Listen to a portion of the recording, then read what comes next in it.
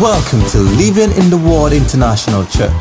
We are hearers and doers of God's Word, with signs and wonders following. If you want more information about our ministry, visit us at www.litweek.org or email us at info@litweek.org. You will never be the same again. Now it's time to listen to God's Word from Pastor Femi Alaran. Be blessed as you listen. Hallelujah. Praise the name of Jesus Christ. Welcome to our midweek service for this week. I'm so excited. This is the last Wednesday of the month of April. Thus far, the Lord helped us. He has been faithful throughout the year. 4 months of the year has gone, and God himself has shown himself strong on our behalf, preserving our lives, preserving our homes, our destinies, and everything that pertains to us. We have been studying about the blood of Jesus Christ in the month of April, and we have been given access to the spiritual weapons that have been given unto us for spiritual battles. In our midweek series, we have been looking at the subject titled Weapons of War. Today we shall be looking at the communion. Many of us know about the communion, the blood and the flesh of Jesus Christ. Many of us have been partakers of it since the days of our youth. I'm so excited about bringing the topic to you right now, today. Shall we pray? Father, in the name of Jesus Christ, we thank you, Lord, for this day. We exalt you for your grace and your mercy. Thank you, Lord, for thus far you have helped us. You are a good God, a loving Father. There's no one like you, the ancients of days. Thank you for dying on the cross of Calvary for us. Thank you for redeeming us out of darkness into your marvelous light.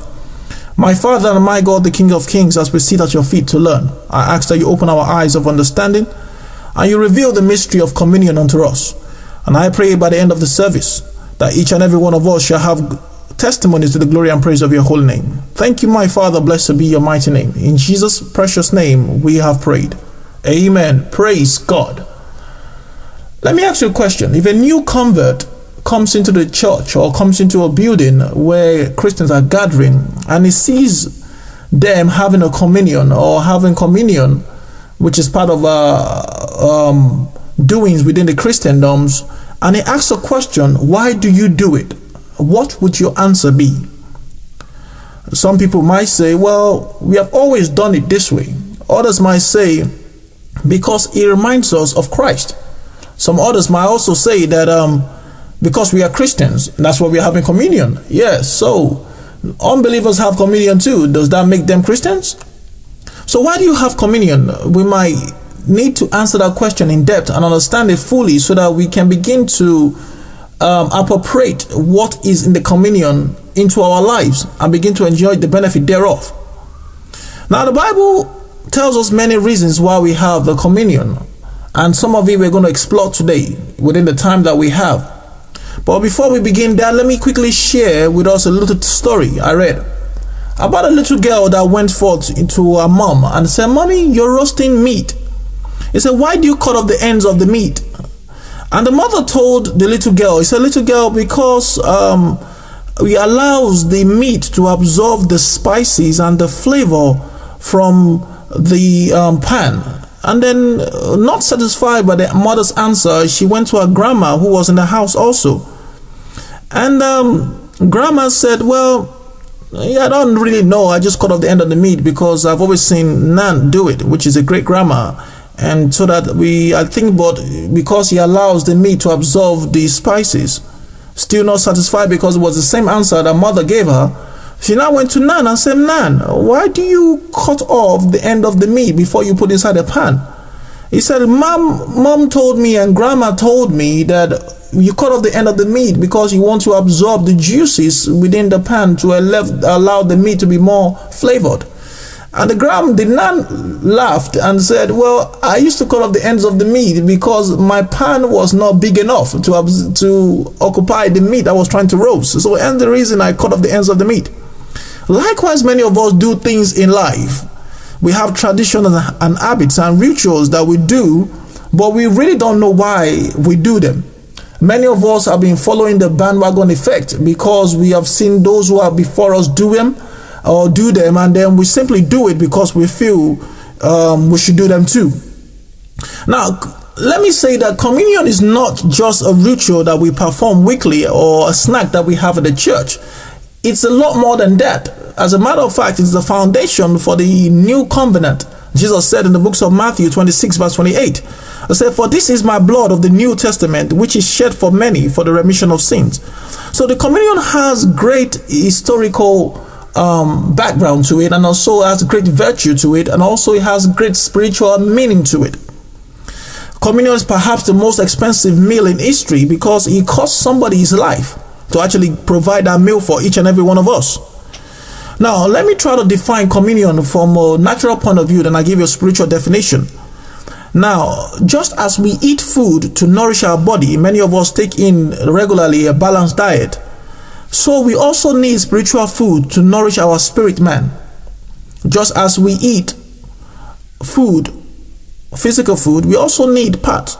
I know that people will say the word of God is the food of the spirit. Yes, that's true also, but most of us, sometimes we eat fruits. We eat other things as well, not just eat raw food. If you eat carbohydrates without adding some protein to it and some vitamins to it and all kind of things to it, you don't have a balanced diet. So part of the balanced diet that we have as Christian is the communion that enables us to have a complete meal within the spiritual realm. So the communion is a spiritual meal that nourishes our spirit. If you can put it that way, I think that will be a simple understanding or simple definition that each and every one of us can acknowledge. Let me tell us this also as a sign of warning, that we don't take communion because everyone else is doing it. It's not something that everybody else is doing, so I must also do. We do not partake of the communion when we don't have an understanding, because my people are destroyed for the lack of knowledge. That's what the Bible says. We cannot appropriate the spiritual meaning and understanding of it. We do not partake of communion because our parents are doing it also. Many of us have taken communion because our parents we have seen them eat the flesh and the blood, not really have an understanding of what it is. We don't partake of the communion because we are hungry or thirsty. I say, if you read the books of Corinthians well, 1 Corinthians well, you see where Paul was rebuking the church in Corinth, talking about, why are you don't you have homes where you can eat and drink? Why must you come to the church and get drunk? Now, we don't partake of the communion when we are not right with the Lord, and when sin is paramount in our lives, and when we have no personal relationship with Him. And we don't partake of the communion simply to look good in front of others, maybe our friends or whatever, so that we don't eat unto damnation. Now, the communion is essential as a part of the balanced diet that God has provided for all the saints.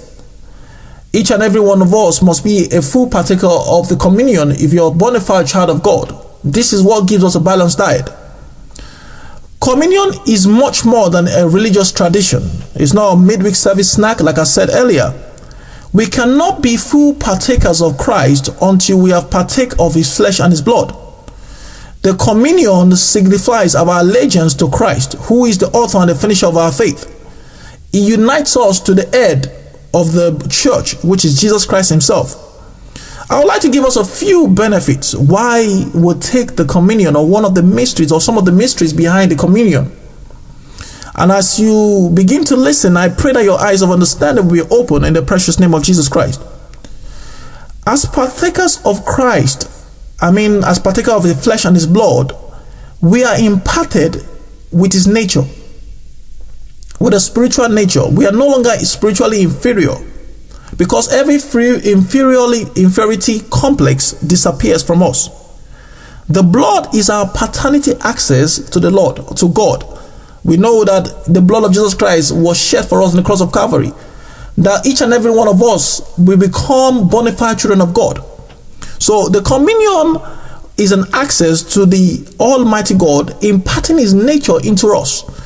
And every form of inferiority complex is destroyed. Jesus had a problem with the Pharisees and the Sadducees of His days because He often called Himself the Son of God. And because He is the only begotten Son of God, we also are now begotten of God, because we are born of not the will of the flesh. We are born of not the will of man, but of the will of God. John chapter 1 verse 13. Now I read the scripture in the books of 2 Peter chapter 1 verse 4, and I would like to read it to you. It says this. It said, "Whereby are we given unto exceeding great and precious promises, that by this ye might be partakers of divine nature, having escaped the corruption that is in the world through lust. The Bible makes us understand that for everything in the world is the lust of the flesh, the lust of the eyes, the pride of life, comes not from the Father, but from the world.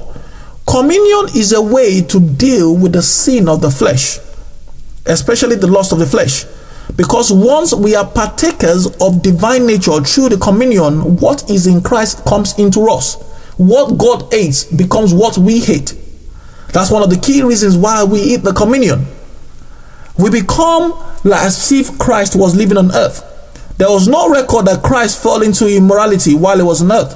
And I believe that women will have been trolling him left, right, and center. People coming towards him every corner, trying to seduce him. After all, the Bible said that he has been tempted in every way that we have been tempted. But because we are partakers of the communion, what Christ hates becomes what we hate.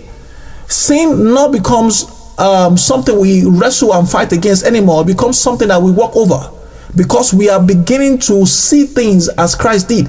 His nature is imbibed in us through the communion. That's why we become partakers of divine nature. And the lust of the flesh, the lust of the eyes, and the pride of life become the things of the past.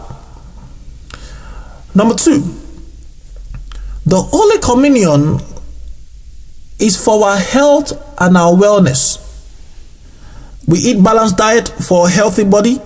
We need a spiritual diet to maintain a spiritual and healthy spiritual body. Whenever the medical practitioners want to diagnose a patient, they do a blood test to see what could be wrong with him. There's no scripture that tells us that Jesus Christ was once sick. And once we begin to partake of his nature, of his body and his flesh, then what cannot be found in Christ in terms of sickness and diseases cannot be found in us, because we are now subscribing to the same health plan that Jesus Christ had in the communion. So each and every one of us, as we are becoming partakers of the communion, we are restoring our health to the fullness level which God has intended for us to be. We understand from the Old Testament that there are types and shadows of things to come. Now the Bible talks about Melchizedek, who was a king of Salem, who blessed the patriarch Abraham and gave him a communion. The Bible reads in the books of Genesis chapter 14 verse 18 to 20. Genesis 14, 18 to 20. Now the Bible says there, it said, then Melchizedek, king of Salem, brought out bread and wine. He was the priest of God Most High.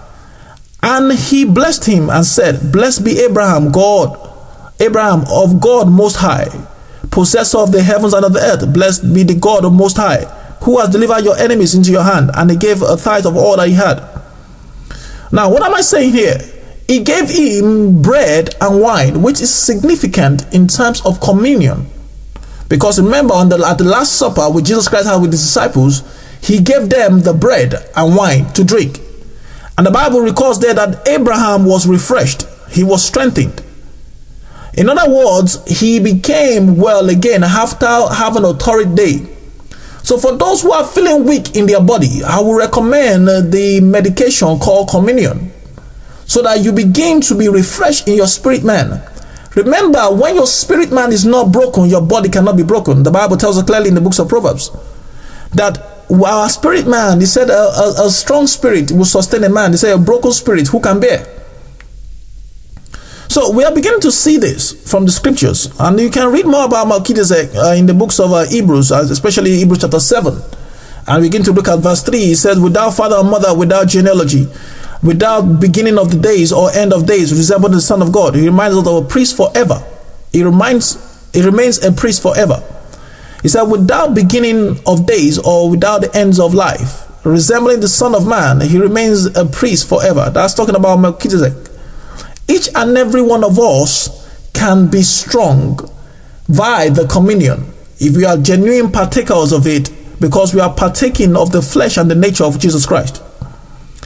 Now, what else is in the communion? Now, I would like to break it into two, and we'll look at the flesh first, which is the bread. Now, there's a story of about Jesus Christ and some group of men that were walking after the crucifixion of Jesus Christ and resurrection of him. They were walking and they were going towards the town and the city. And Jesus Christ joined them and he was talking with them. And he was talking about the scriptures.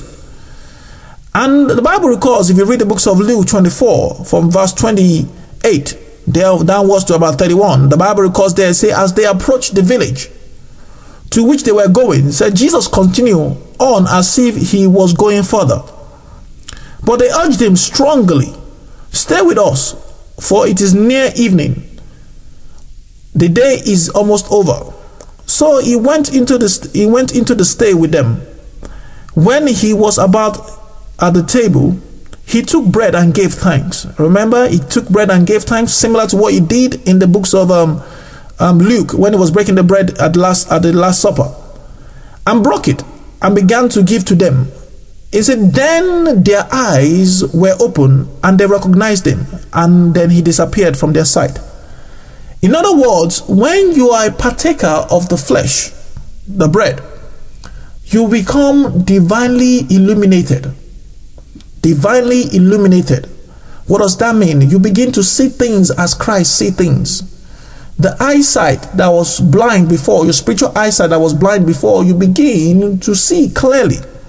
The Bible says in the books of Luke 24 verse 45, he said, then he opened their understanding that they might understand the scriptures. You see, some people read the Bible and it kills them. It kills them. For the Bible killeth, the scripture says. So when you begin to read the scriptures, it's not just mere stories to you anymore.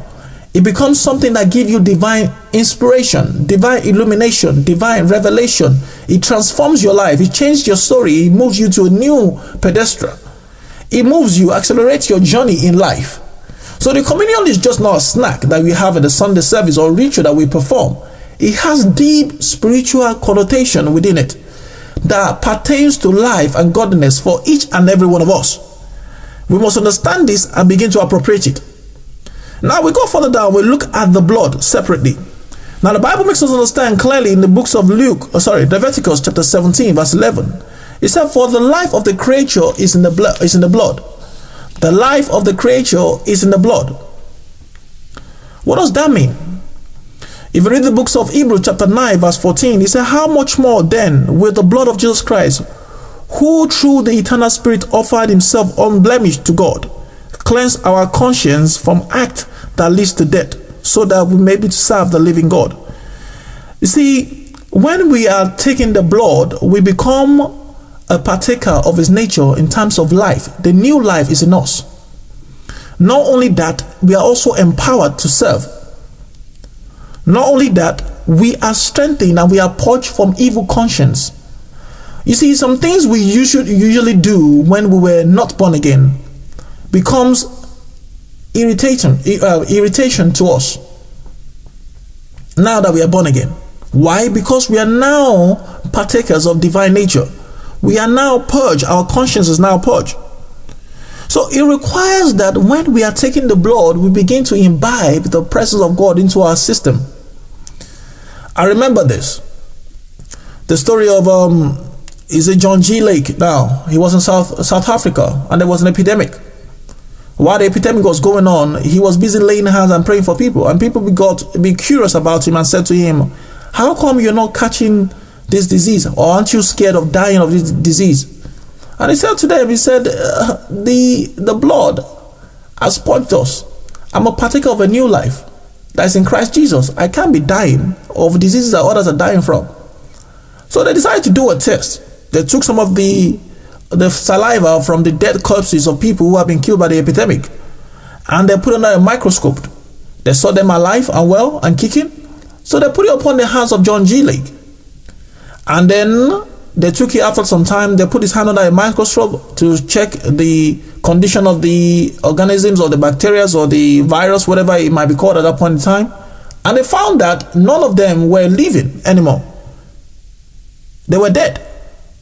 Because the blood and the life of Christ was flowing in them.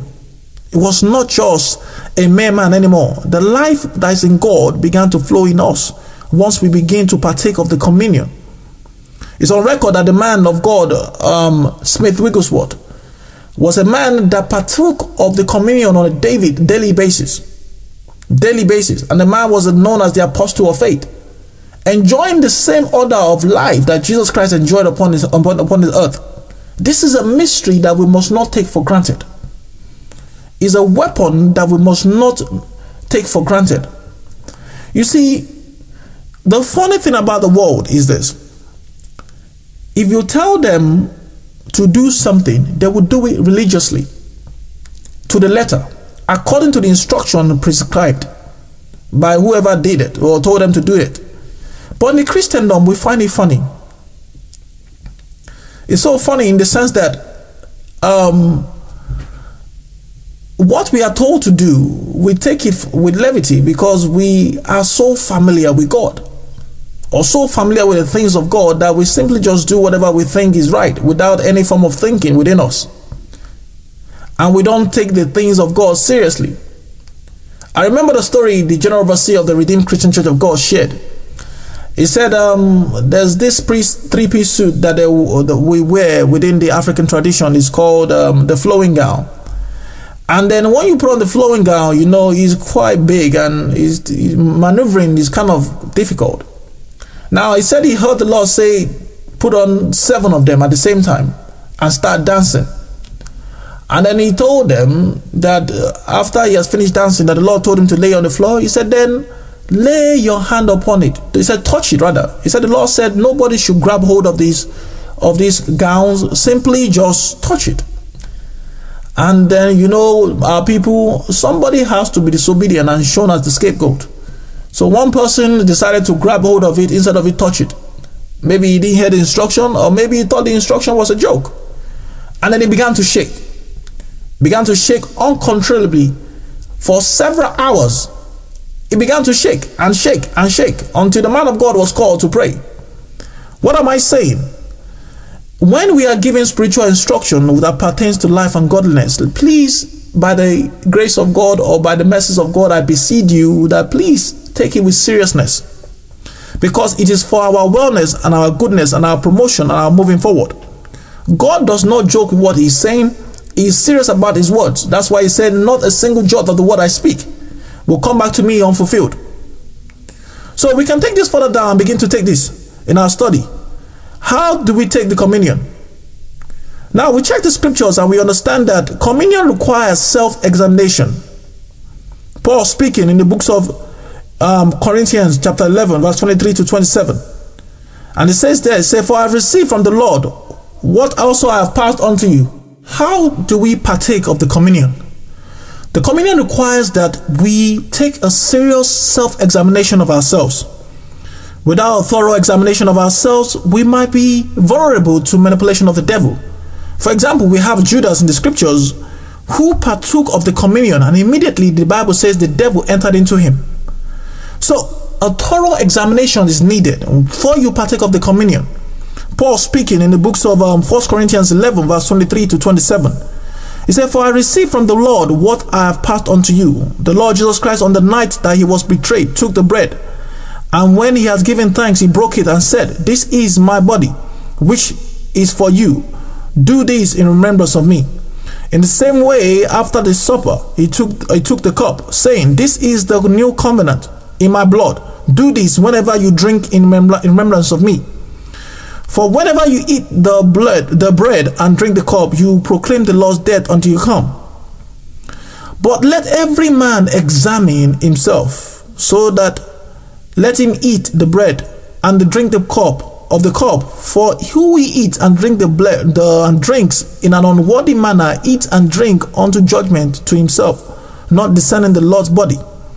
So it's important that each and every one of us, we partake of the communion in a mindset that is sober, or in a sober mindset rather, that we are aware of the implication and the spiritual things behind it. Like I said, we must not take it with levity and just think it's just one of those religious things that we do, and just a Sunday or midweek service snack that we have, or Sunday service snack that we have, because there are things that work behind it that goes into play once you begin to partake of the communion. Now, an internal examination is needed, An external one is also needed, because you need to make sure that you are right with your friend, because no man is an island. And don't forget, we all belong to the body of Christ. So check with your neighbors, make sure that you don't offer yourself as a living sacrifice before the Lord if you are not yet right with your neighbor. And also, the communion also means you're looking forward, because you are proclaiming his death until he comes. 1 Corinthians 11 verse 26. Every one of us require an internal, an external, and a future examination. What is past is past. But what we have right now, let our conscience be purged, so that we don't eat unto condemnation.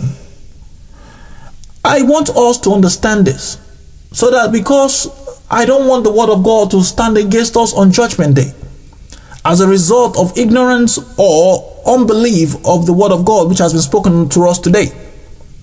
Now let's take this further down and begin to ask ourselves more questions. Who should partake of the communion? Who should partake of the communion? There's no definite definition, I was going to say, in the scriptures of who is required or what requirement is needed. The only requirement I would say is that you cannot partake of the nature of Christ, or the body and the flesh of Christ and the blood of Christ, except you are truly born again. So you must have accepted the Lord as your Lord and Savior. And there are not necessarily any classes that you have to attend, except that you are a fully bona fide child of God. And once that is in place, then you have nothing that is holding you back. There was no requirement by Jesus Christ for his disciples to speak in tongues before they begin to partake of the communion. After all, the Holy Ghost was not even released at that point in time, because he has not ascended. So it's important that we are not cajoled to doing anything that we are not, that's not scriptural. That's why I encourage all believers to make sure you study.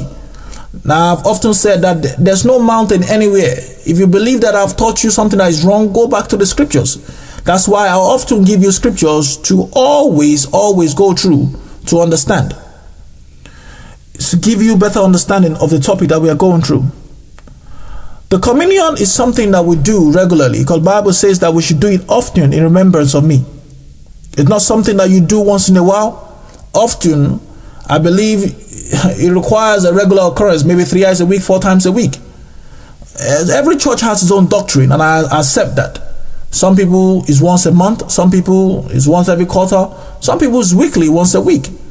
But when you define the word often, I believe often means as many times as possible.